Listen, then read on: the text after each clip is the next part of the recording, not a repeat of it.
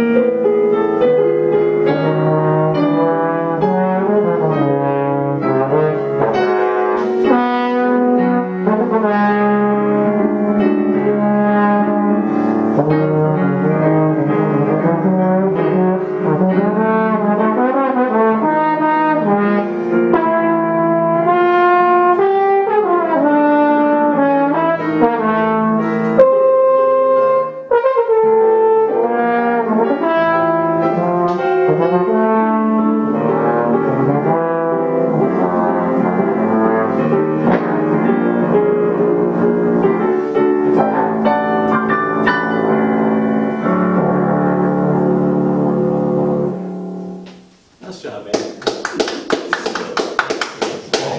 to go. It's a lot of fun to play it. Once you feel it and you get it right. Okay. You play with really nice dynamics, especially the lyrical. That was probably the best thing you did when you got over, that. Yeah. That was really nice, and you had it flowing and moving. I really enjoyed that. Okay. When you got into some of this technical, some of it felt. This part right here. Yeah, that's an extra stuff. But some of it felt almost. I don't know. It was like you're working too hard at it. So you still got to work it till it's smoother. Okay. And and the drums are what kill. Okay. So here's my issue with all this stuff in here. Mm-hmm. You're playing it accurate, and you're playing the notes accurate. You're not playing the rest. All the rest. You're letting the notes dribble into the rest, Mm-hmm. and it takes the feel away. So you gotta cut that note off. Almost jazzy, well, it says jazzy, but I mean not cut it, but you gotta cut it off.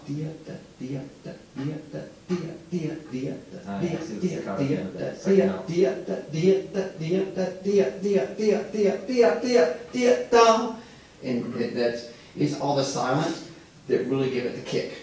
Okay. Okay? Yeah. So work on that, and it'll just match you like clean up, and it actually will feel easier to play because you'll hear all those silences in it. Okay, all right. Nice job on your little traversity. You're doing a really nice job on that stuff. Okay, a little note accuracy here. So if you clean that up, and then take all your dynamic shading you did here, Yeah. and see if you can figure out how to get in here. Now some of it you're not going to have. I mean, it's just not made for that. It's made more for the rhythmic feel. But the places you can, try to give it to do a little bit more of that. Okay? Cool. That's a really fun piece. Yeah. So I'm glad you're working on it. Hope you enjoy it. Okay? Thank you. Thank you.